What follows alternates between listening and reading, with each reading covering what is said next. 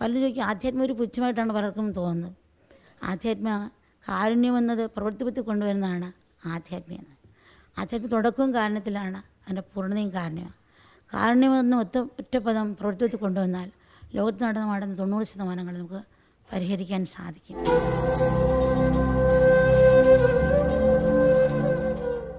മനുഷ്യനിലെ എല്ലാ നന്മകളെയും നശിപ്പിക്കുന്ന, അവനെ എല്ലാ കഴിവുകളെയും നശിപ്പിക്കുന്ന മഹാവിപത്താണ് ദാരിദ്ര്യം.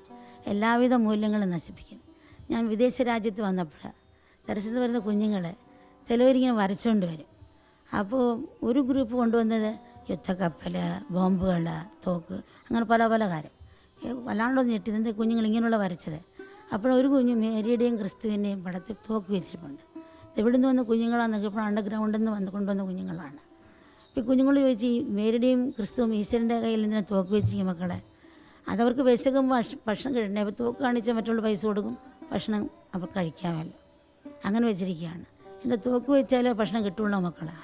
എൻ്റെ അച്ഛൻ തോക്ക് വേണ്ടിയാണ് ഞങ്ങളെ വളർത്തുന്നത്, പൈസ മേടിച്ച് വളർത്തുന്നത്. അച്ഛന് ആരോഗ്യമില്ലേ ജോലിക്ക് പോകാൻ? തീർച്ചയായിട്ടും ആരോഗ്യമുണ്ട്, ജോലിക്ക് പോയി. പക്ഷേ ഭംഗിയുള്ളവരെ എടുക്കുന്നുള്ളൂ, വർഗ്ഗവർണ്ണ വ്യത്യാസം നോക്കുന്നു. അങ്ങനെ ആ പ്രൈവറ്റ് സ്ഥാപനമായതുകൊണ്ട് ഞങ്ങൾ കുറച്ച് പേർക്കേ ജോലി കിട്ടുന്നുള്ളൂ. അതുകൊണ്ട് അച്ഛന് ജോലി കിട്ടിയില്ല. അച്ഛൻ പിന്നെ ഇങ്ങനെയാണ് ഞങ്ങളെ വളർത്തിയത്. നോക്കുക, സ്വന്തം അനുഭവം, കണ്ടുവന്ന ദൃശ്യങ്ങൾ കുട്ടികളുടെ മനസ്സിൽ ആഴത്തിൽ പതിയുന്നു.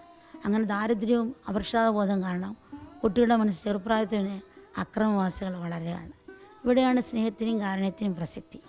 പലരും ചോദിക്കും ആധ്യാത്മം ഒരു പുച്ഛമായിട്ടാണ് പലർക്കും തോന്നുന്നത്. ആധ്യാത്മ കാരുണ്യമെന്നത് പ്രവൃത്തിപത്തി കൊണ്ടുവരുന്നതാണ് ആധ്യാത്മികം. ആധ്യാത്മിക തുടക്കവും കാരണത്തിലാണ്, അതിൻ്റെ പൂർണ്ണതയും കാരണമാണ്. കാരുണ്യമെന്ന ഒറ്റപ്പദം പ്രവൃത്തിപത്തി കൊണ്ടുവന്നാൽ ലോകത്ത് നടന്ന 90% നമുക്ക് പരിഹരിക്കാൻ സാധിക്കും. അതിന് ബോധവൽക്കരണമാണ് ആവശ്യം. നമ്മളിപ്പോൾ ഷുഗറിന് മരുന്ന് കൊടുത്താലും അവർ പഞ്ചസാര കഴിക്കുകയാണെങ്കിൽ ഷുഗർ കൂടും. അപ്പോൾ മരുന്നിനുപരി ബോധവൽക്കരണമാണ് വേണ്ടത്. നമ്മൾ ഗ്രാമങ്ങളിൽ ദത്തെടുത്തലും ബാത്റൂമും കെട്ടിക്കൊടുത്തപ്പോൾ പിന്നെ അന്വേഷിക്കാൻ ചെല്ലുമ്പോൾ അവർ ബാത്റൂം ഒരു അമ്പലം പോലെ ഇടയ്ക്കിടയ്ക്ക് തുറന്നു നോക്കും, പിന്നെ അടച്ചിടും. അപ്പോൾ അവർ പഴയ സ്ഥലത്ത് തന്നെ ഇരുന്ന് വിസർജനം ചെയ്യുകയാണ്. പിന്നെ ഇവരെ വിളിച്ചിട്ട് ഇതിങ്ങനെ ചെയ്തിരുന്നാൽ അത് നിങ്ങൾക്ക് മറ്റുള്ള അസുഖങ്ങളുണ്ടാകും, അത് പുഴുകൾ കയറിയിട്ട് നിങ്ങൾക്ക് ഒക്കപ്പുഴ ഉണ്ടാക്കും, രക്തങ്ങൾ നശിപ്പിക്കും, ശരീരത്തിൽ അങ്ങനെ ആരോഗ്യഹീനമാക്കും, പിന്നെ നിങ്ങൾക്ക് പല രീതിയിലുള്ള അസുഖങ്ങളുണ്ടാകും. അങ്ങനെയൊക്കെ വിശദീകരിച്ച് കൊടുത്തപ്പം പിന്നെ ചെന്നപ്പോൾ അവരെല്ലാം ബാത്റൂമിൽ പോകുന്നുണ്ട്. അപ്പോൾ കാരുണ്യമാണേലും ജ്ഞാനമില്ലെങ്കിൽ അത് നമുക്കും മറ്റുള്ളവർക്കും സമൂഹത്തിന് ദോഷമേ ഉണ്ടാവുള്ളൂ. സേവനമെന്ന മതം ഫലവത്താണെങ്കിൽ വേഗബുദ്ധി ആവശ്യമാണ്. ഇപ്പോൾ ഒരു കുരങ്ങൻ ഒരു പുഴത്തേരി തിരിക്കുകയാണ്. അപ്പോൾ ഒരു മീൻ ഇങ്ങനെ ചാടി കളിക്കുകയാണ്. അപ്പോൾ കുരങ്ങൻ തോന്നി കഷ്ടമേ, മീൻ കരയ്ക്കാടി വിടാൻ വേണ്ടി ശ്രമിക്കുകയായിരിക്കും. ആരോ തോന്നി ആ മീനെ ചാടി പിടിച്ച് കരയ്ക്കിട്ട് നിമിഷം കൊണ്ടത് മരിച്ചുപോയി. ഈ കുരങ്ങ് ആദ്യം ഈ മത്സ്യത്തോട് ചോദിക്കുന്നതിനെ രക്ഷിക്കട്ടെ എന്ന് ചോദിച്ചാൽ അത് പറഞ്ഞ് എന്നെ കരയ്ക്ക് വീണാൽ ഞാൻ മരിച്ചുപോയി. അതുപോലെ മനസ്സറിയാൻ ശ്രമിച്ചില്ല. ആ ജ്ഞാനം, ജ്ഞാനമില്ലാത്ത കാരുണ്യം എന്ന് പറയുന്നത് ഈ കുരങ്ങ് മത്സ്യത്തെ രക്ഷിച്ച പോലാണ്. ഒരിക്കലും ഒരു കുഞ്ഞിനെയും കൊണ്ട്, ധാരാളം പേരുള്ളൊരു സംഭവം പറയാം, ഒരു കുഞ്ഞിനെയും കൊണ്ട് കുറച്ച് പേര് വന്നു. എന്നിട്ട് പറ അമ്മ, അതിൻ്റെ അച്ഛൻ നേരത്തെ മരിച്ചുപോയി, അമ്മയും സഹോദരിയും ഉണ്ട്, അവർ തീപ്പെട്ടി കമ്പനി ജോലി ചെയ്ത് ജീവിക്കുന്നവരാണ്. തള്ളയ്ക്ക് കിഡ്നിക്ക് അസുഖം വന്നു. അപ്പോൾ പിന്നെ ജോലിക്ക് പോകാൻ വയ്യാണ്ടായി. പിന്നെ മോളാണ് ജോലിക്ക് പോകുന്നത്. അപ്പോൾ ഈ മരുന്നിനും വേണം, ഭക്ഷണവും വേണം. അല്പം കഴിച്ചവർ ജീവിതം മുന്നോട്ട് പോയതാണ്. ബാലവേല നിർത്തലാക്കിയപ്പോൾ അയാൾ അറസ്റ്റ് ചെയ്ത് കൊണ്ടുപോയി. അപ്പം അങ്ങനെ ഫാക്ടറി പൂട്ടി. പിന്നെ ഇവർക്ക് വഴിയിൽ ഇവർ രണ്ടും അമ്മയും മോനെ സ്കൂളിൽ വിട്ട് ആത്മഹത്യ ചെയ്തു. ഈ മോനാണിത്. അതുകൊണ്ട് അമ്മ കുട്ടിയെ എടുത്ത് പഠിപ്പിച്ച് വളർത്തണം. അപ്പം നോക്കിയാൽ ബുദ്ധിയും മനസ്സും മാത്രം ഉപയോഗിച്ച് പ്രശ്നങ്ങൾ പരിഹരിക്കാൻ ശ്രമിച്ചാൽ പ്രശ്നത്തെ ഒരു ഭാഗം മാത്രമേ കാണുന്നുള്ളൂ, മറുഭാഗം കാണാതെ പോവുകയാണ്.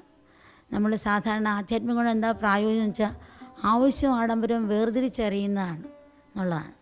നമ്മളിപ്പോൾ $100 വാച്ച് ഇട്ടാലും $100 വാച്ച് ഇട്ടാലും സമയമായി, $50,000 സമയമായി. ആവശ്യത്തിനടുത്ത് മറ്റുള്ളവരെ സഹായിക്കുക എന്നുള്ളതാണ്.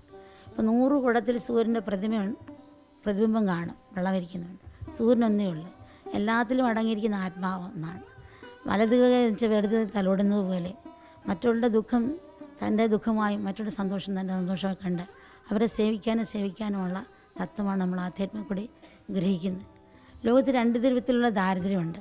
ഒന്ന് ആഹാരവും ഭക്ഷണവും വസ്ത്രവും കിട്ടാതെ ദാരിദ്ര്യം അനുഭവിക്കുന്നു. 2 സ്നേഹവും കാരുണ്യവും കിട്ടാതെ ദാരിദ്ര്യം അനുഭവിക്കുന്നു. സ്നേഹവും കാരുണ്യമുള്ള രണ്ടാമത്താണ് ആദ്യം എടുക്കുകയാണെങ്കിൽ ഈ സ്നേഹവും കാരുണ്യം ഉണ്ടെങ്കിൽ ആഹാരവും വസ്ത്രവും കടപ്പാടവും കിട്ടാത്തവരെ സഹായിക്കാൻ സാധിക്കും എന്നുള്ളതാണ്.